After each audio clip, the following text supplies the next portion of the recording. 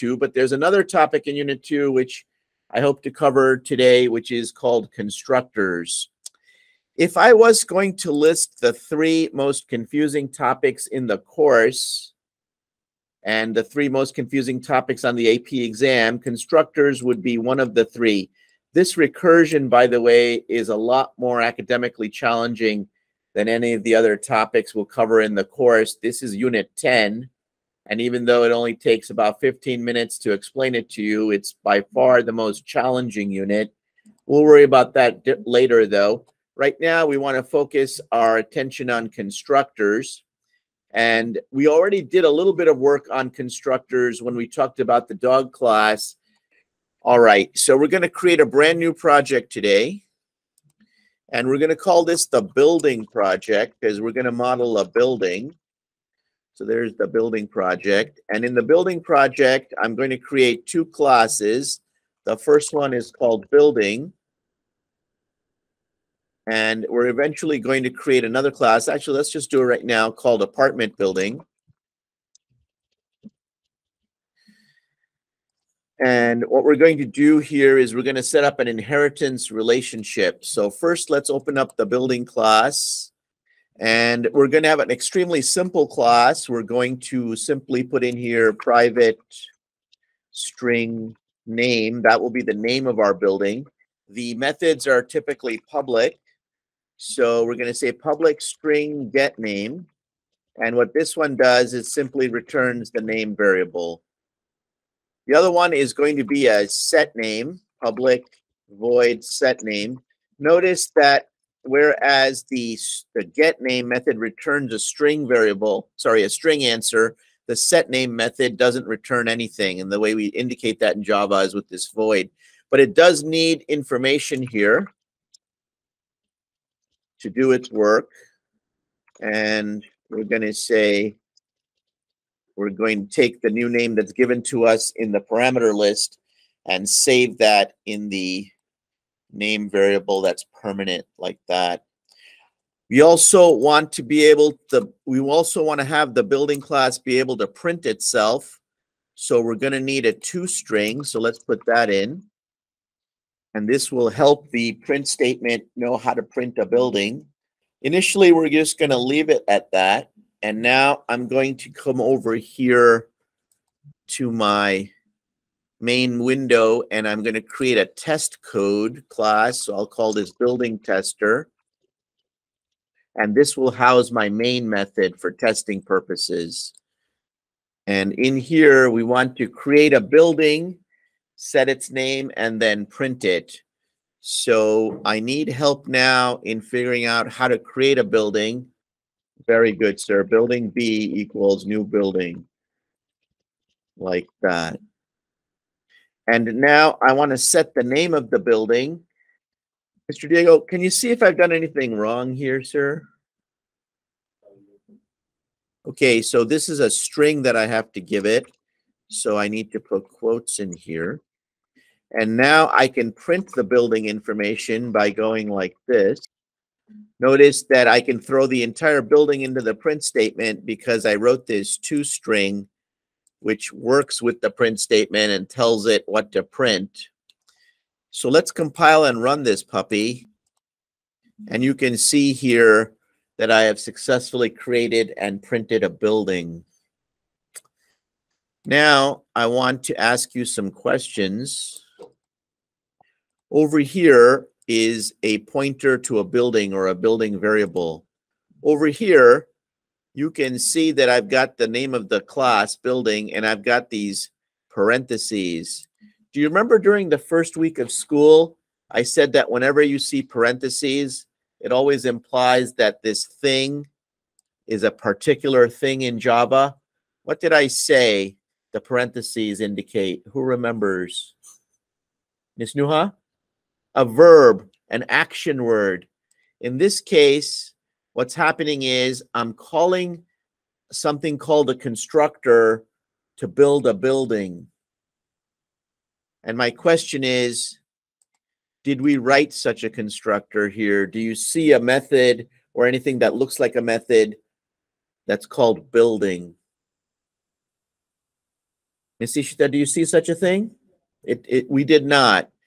And so the first thing I want to tell you about constructors is that if you don't create one, the compiler will put one in for you. So here is the code that the compiler is sneaking in here behind your back, something like this. So because I did not write the constructor, this is what was written for me. Now, I'm going to turn this constructor off for a second so that I can instead use the one that was automatically supplied by the compiler. And what I'm going to do here is I'm going to turn off this code right here. And I want you to see that if I call the constructor and then don't tell the building its name and then try to print the building, look what happens now. You can see that the constructor has already run and it has set the name of the building to be null. Null is a special value in Java. Null basically means you haven't set the variable value. And if you try to print null, the word that prints is simply null. If you try to do some math with null, then you're going to get an error. But if you just simply try to print it, it'll print fine. So the first thing that we've learned today is that when you create a class, if you do not supply a constructor, the compiler will supply a constructor for you, which is kind of nice. But now we're going to go over here and we're going to write our own constructor. And what we're going to do here is we're going to, instead of having the name set to a null, I'm going to set the name to unknown. Like that. Notice that I have now supplied my own constructor for building. The compiler sees that you've supplied your own constructor for building, so it takes away the one that it had given you before. It says, oh, they're going to write their own constructors, so I don't have to write one for them. So now that I've written a constructor, the compiler takes away its constructor.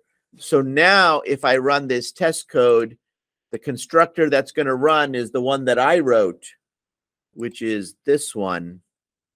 So now you'll notice that if I was to compile and run this code, you can see that the name of the building has been changed from null to unknown because that's what I set it to over here in the constructor.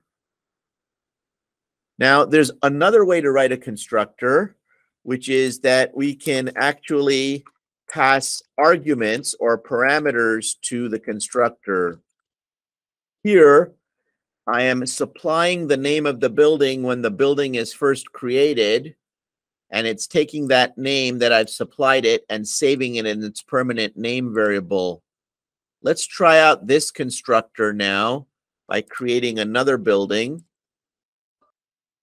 You'll see that this constructor will run. This is the fancy constructor that takes information, and I'm going to run it now and show you the difference. So now you can see this first building B. When I ran that, it ran the first constructor and set the building to unknown. And then when I ran this other constructor here, which is the fancy constructor, it took the information that I gave it and use that to set the name of the building. And my question to you is, I've got two constructors here, and I've got two constructor calls. How does it know which constructor to call for each call? Like over here, how did it know to call the first constructor and not the second one? Mr. Owen, can you tell me, sir, look over here. What was the clue that the compiler had that when I call this constructor, I want to call this constructor and not this constructor? Because there's nothing in the parentheses.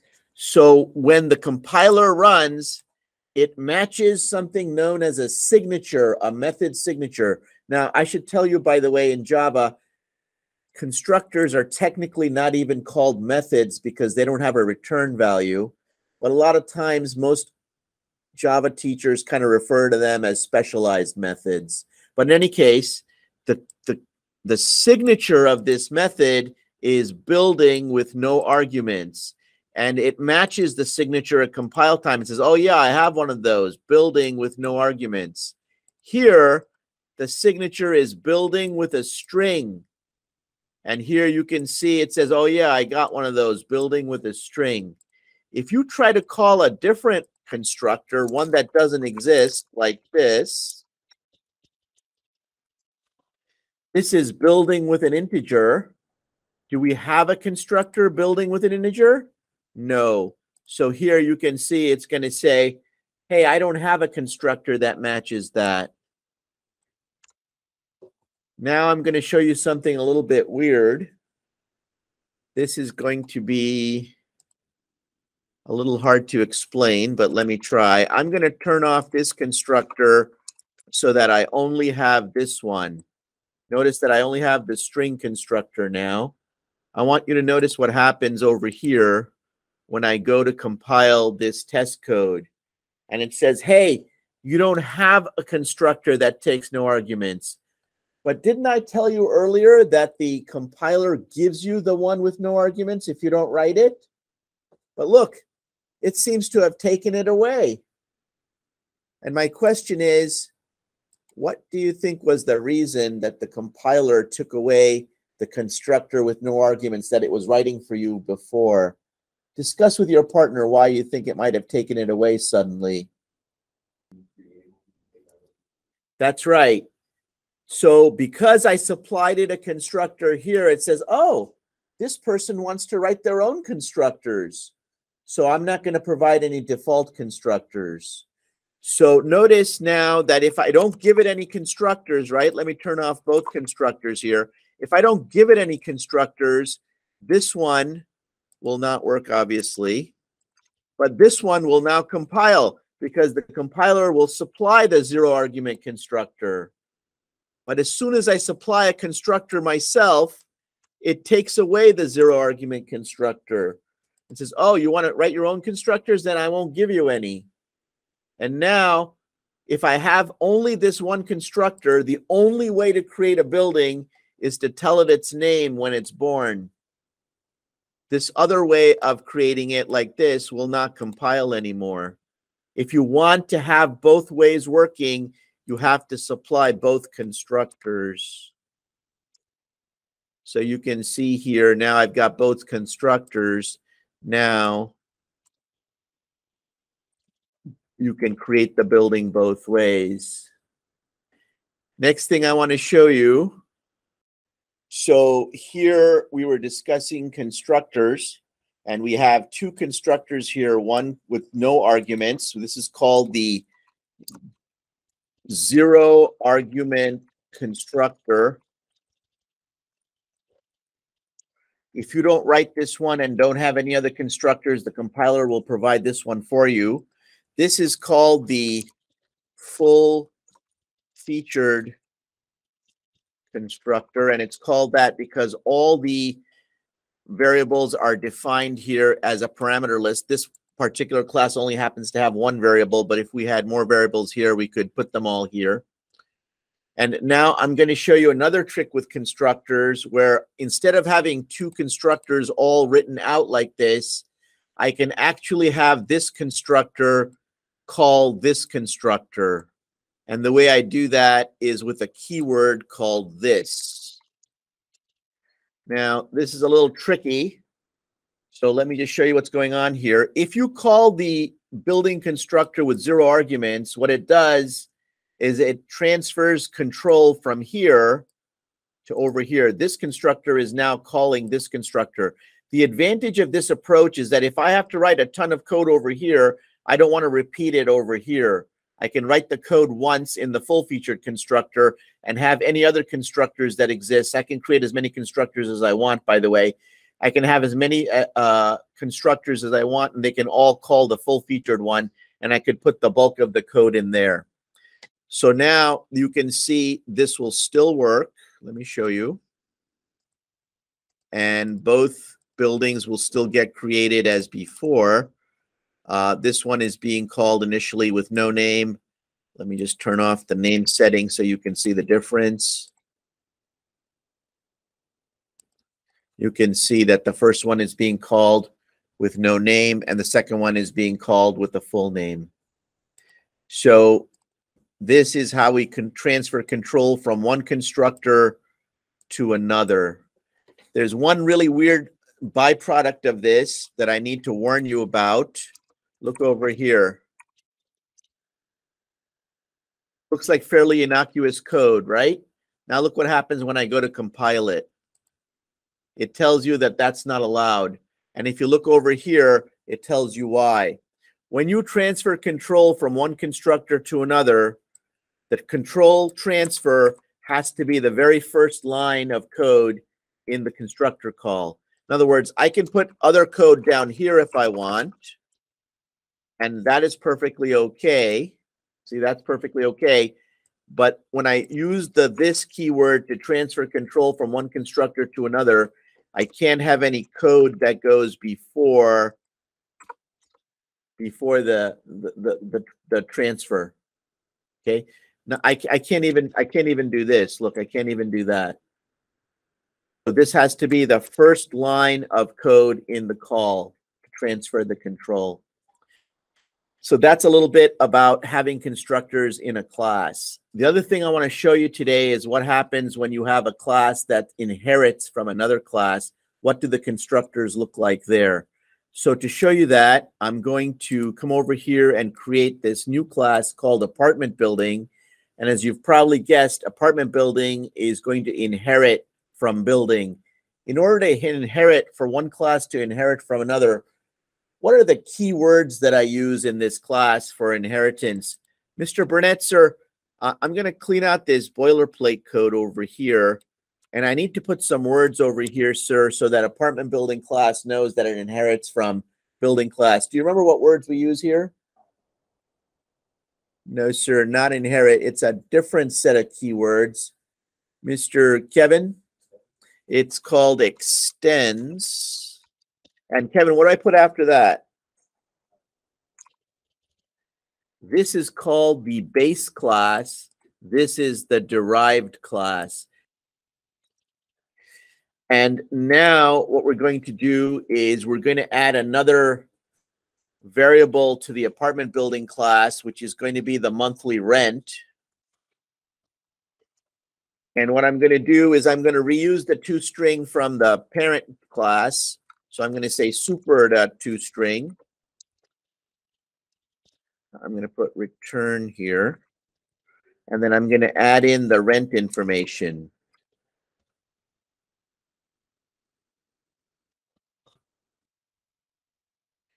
So when you print an apartment building, it'll print everything that the regular building prints, plus it'll print the rent information also. So I'm reusing the code from the parent class here, and I'm adding in all the additional information here. So let's do this. Let's go back to the tester now, and let's create an apartment building. In order to create an apartment building, Mr. Mitty, sir, can you help me create an apartment building?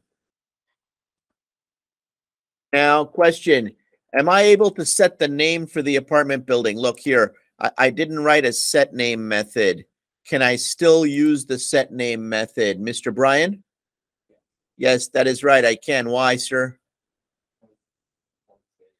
It inherited the ability to set the name. So, Brian, can you tell me how to set the name of the apartment building? Can I tell the apartment building how much rent it is? Mr. Diego? How do I tell the apartment building how much the rent's going to be? We'll make it $500 a month. And then we'll print the apartment building information. Like that. Let's run this now. We have 3 buildings. We have this building that has no name. We have this other one that's the Chrysler building. And now we created an apartment building. So let's compile and run it.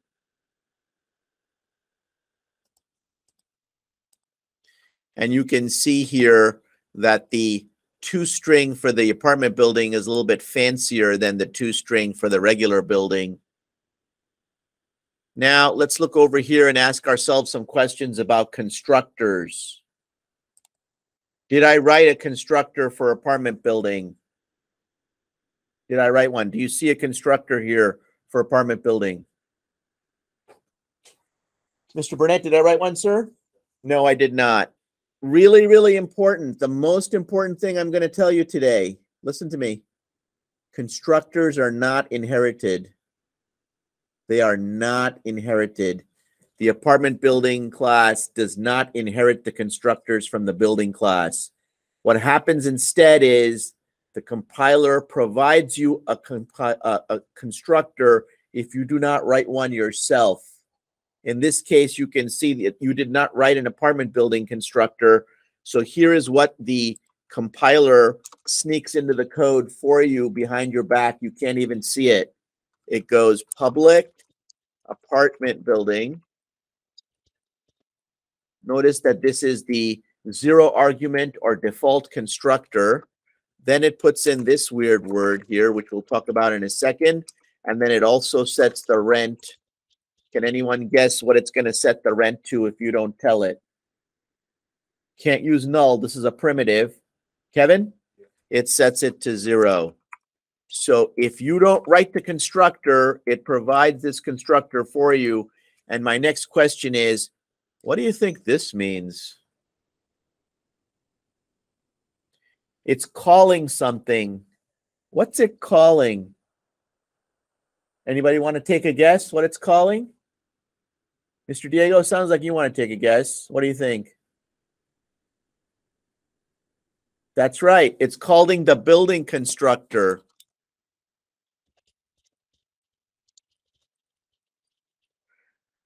In order to create an apartment building, the Java virtual machine has to first create a regular building, and then it takes that regular building and it adds in all the other stuff that's specific to the apartment building. The apartment building is like a superset of features of a regular building. It starts by building a regular building, and then it adds in a bunch of stuff to make an apartment building. And so here you can see that it calls the 0 argument constructor. Now, let's say that I create another constructor.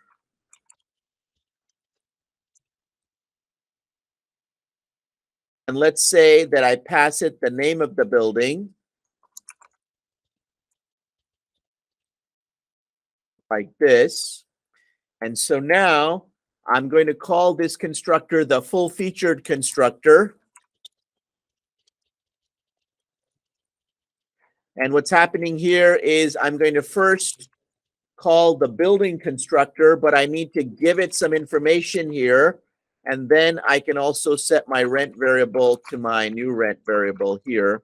And now question is, what do I put in the parentheses here when I call the building constructor? The building constructor has some information now that is useful to me that I can pass in the constructor. What can I pass here? Mr. Kevin, I can pass the new name now like this. So look what's happening. I'm calling the apartment building constructor. I'm giving it the name and the rent. Well, the name isn't stored here. It's stored in the base class building. But here I call the building constructor that takes the name information. So here I'm calling this constructor right here. And then I'm also setting up the variables that are local. Now, you'll notice that if I do this, and if I, in the tester class, change this now, change this so that I pass all the information right in here. So I'm going to go like that. And now I can compile and run this. And you can see it still works perfectly. One last thing, and we'll call it a day. Look what happens when I move this over here like this. You would think it would be innocuous, but now it doesn't compile. Can anyone guess why? Mr. Gabe, what's your guess as to why it won't compile, sir? Super, when you call it from inside a constructor, has to be the first line in the constructor. Just like the this keyword has to be the first line, super also has to be the first line. So when you call one constructor from another, the this keyword and the super keyword have to go first.